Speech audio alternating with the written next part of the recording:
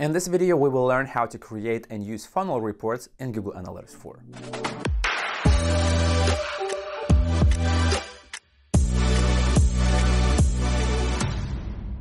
Hey, my name is Julius and welcome to Analytics Mania YouTube channel, where you can learn Google Tag Manager and Google Analytics. And if you want to stay up to date with Google Analytics 4, consider subscribing to this channel. Let's be honest, funnel reports in Universal Analytics were quite meh. And the only exception could be enhanced e-commerce funnel reports that were actually quite useful. But things have changed in Google Analytics 4. In the Analysis Hub, we have a new type of report for funnels. And the best thing is that they are retroactive.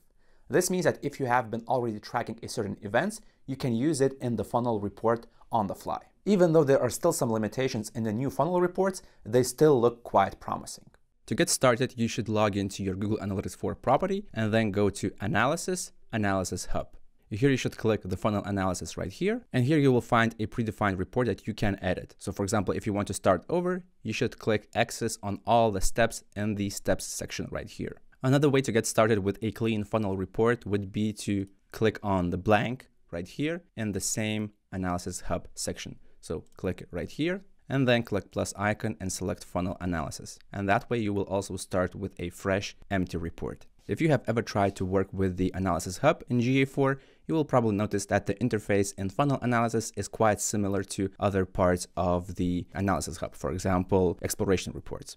We have 3 columns. One is variables. So here you will find segments, dimensions that can be used in this report. Then we have tab settings. So this part is directly responsible for what you will see in this output.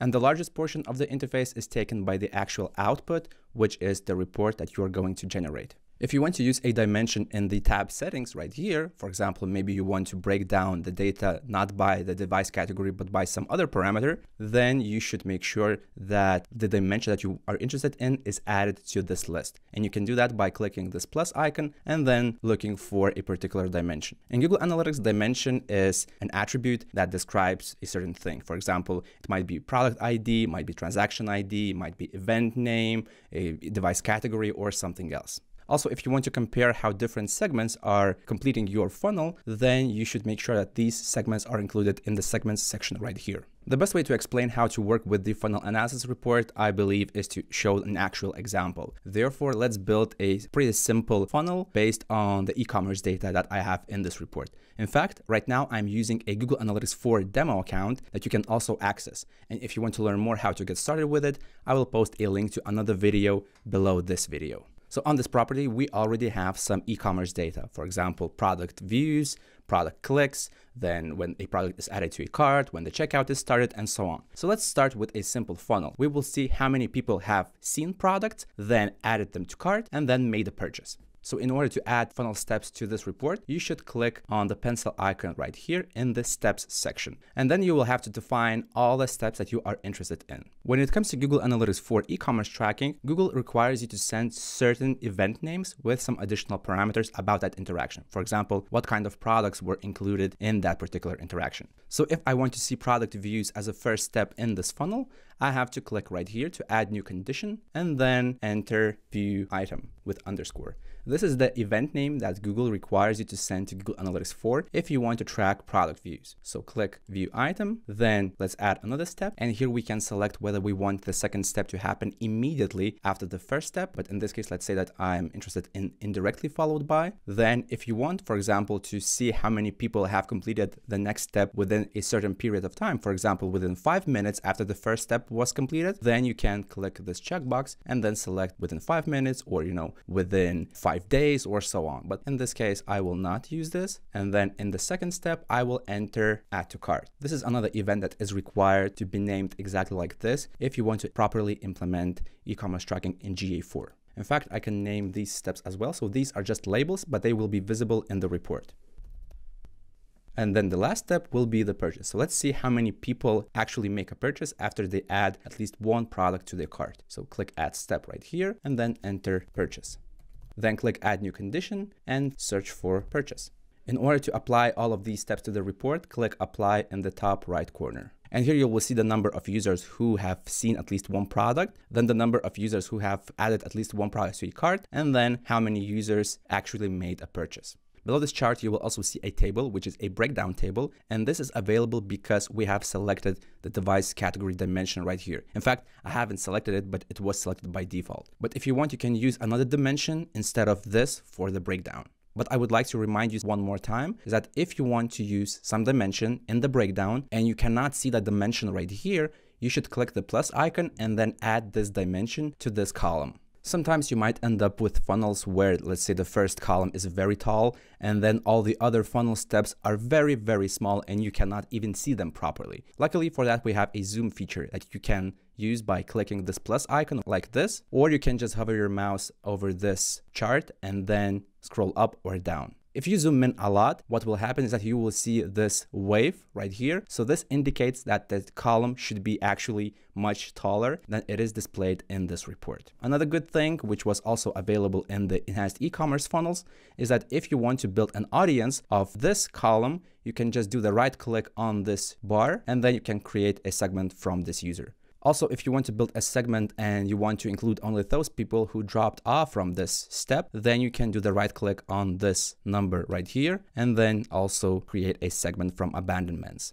Then another cool thing in the report is the visualization. There are actually two types of visualizations right now. Currently in my screen, you're seeing the standard funnel, but looking at this funnel is quite difficult to see how this funnel and how different steps were changing over time. So if you want, you can click here and choose trended funnel. That way you will see how each step was changing throughout the time. And for example, if you hover right here, you will see that only product views right now is highlighted. Also, you will see additional tabs for each step in the funnel and you can view only the isolated view of that particular step. All right, so now let's go back to the standard funnel. And one more thing that I wanted to mention is that by default, all funnels in the funnel analysis report are closed. This means that visitors must start from the very first step in the funnel in order to appear in this report. But if it is okay for you that visitors will enter the funnel at any other step as well, then you can click this toggle right here and then you will make the funnel open. Later in this video, I will explain the difference between open and closed funnels in greater detail.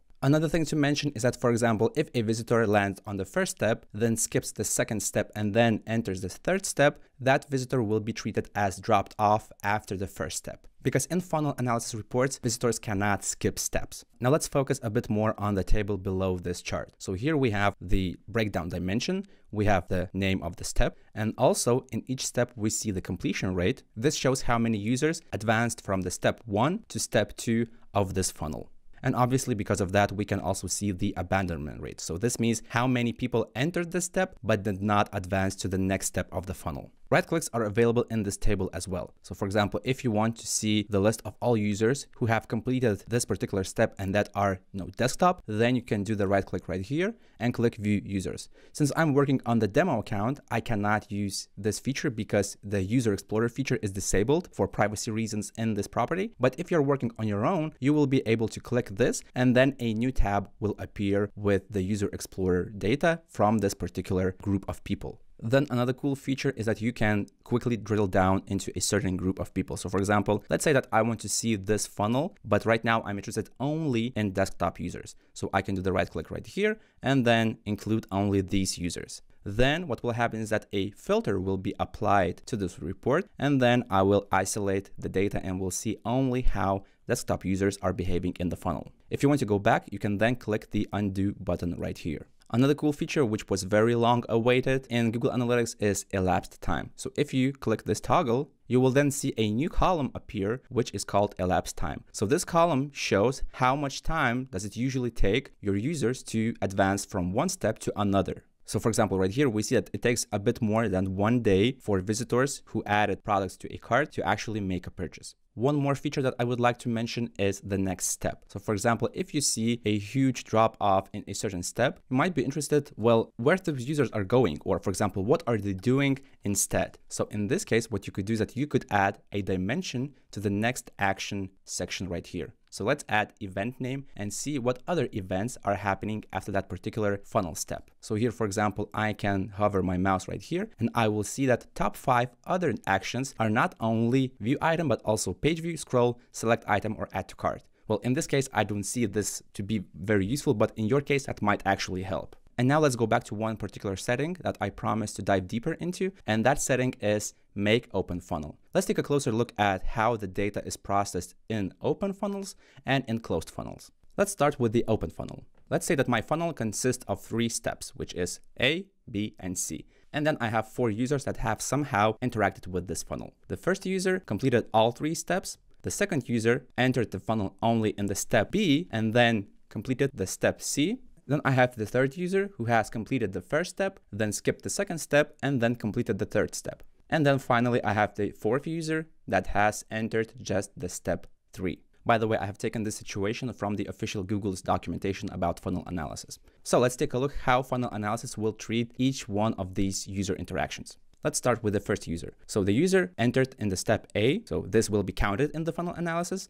Then step B and step 3 will also be counted in the funnel report. Now let's take a look at the user number 2. Once again, we're now talking about the open funnel. An open funnel means that a visitor can enter the funnel at any step. Therefore, step B and step C will also be counted in the funnel report. Then let's take a look at the third user. This user has entered the funnel in the very beginning, so this is okay, this will be counted. However, the second step of the funnel, which is step B, was skipped. Therefore, this user will be counted as a drop-off after the step A. And then the fourth user. This user entered the funnel at the very end, but this will be counted because in open funnel, if a visitor enters the funnel in any step, this will be counted. So if we take a look at the total numbers of the funnel report, it will look like this. We have 2 users in the first step, then 2 users in the second step, and then we will have 3 users in the third step. And if we take a look how this funnel report will look visually, it will look like this. We have 2 users in the first step, then we have a drop off because there is only 1 user, and that is user 1 that has moved from from the first step to the second step. However, another user entered the funnel only in step B. Therefore, that user will be displayed like this. So if you see in your report this kind of line, this means that these users actually entered this step from the previous step, and these users entered this step from, I don't know, from somewhere, but not from the previous step. And then both of these users, so I'm talking about user 1 and user 2, they moved to the step C, but also user number 4 entered this step as well. Therefore, we have 3 users in the third step. Now let's take a look at the very same situation, but this time the funnel is closed. So all 3 steps will be counted in the report of the first user. Then speaking of the second user, step B and step C will not count it because the required first step is skipped. Then we have user number 3. So the first step will be counted, but step C will not be counted because step B was skipped. This is not counted in neither open nor closed funnels. And then user number 4 will not be counted because step A and step B were skipped. So if we count the total numbers in this funnel, they will look like this. In the first step, we have 2 users. In the second step, we have 1 user.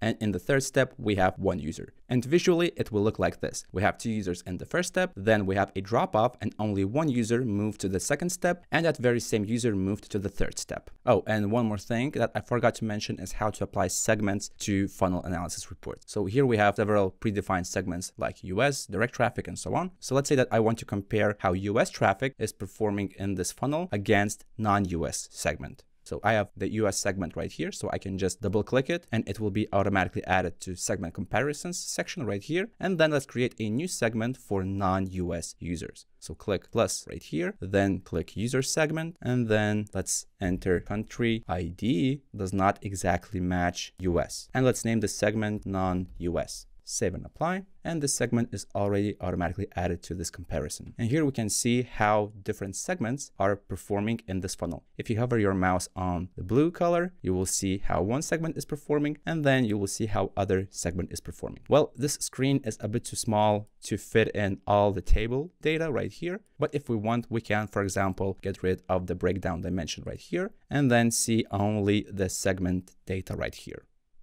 All right, so I hope that now you are more familiar with funnel reports in Google Analytics 4, and you will be able to build them on your own. What part of the funnel reports do you like the most? And what features are you still missing?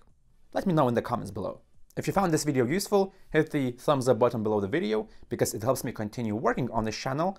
And also, if you want to learn more about Google Tag Manager and Google Analytics 4, consider subscribing to this channel. My name is Julius, this is Analytics Mania, and I'll see you in the next video.